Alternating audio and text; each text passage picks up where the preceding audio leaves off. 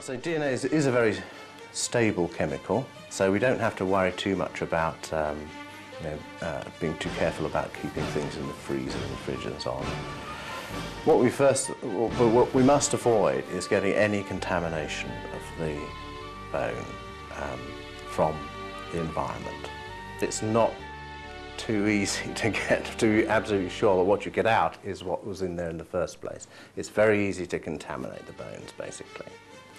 And so there's been a lot of, there's a lot of false optimism. Say, for example, people saying they can get DNA from dinosaur bones, 65, 120 million years old, and it turned out in the end not to be ancient DNA at all, but to be something that's contaminating coming in from the present day.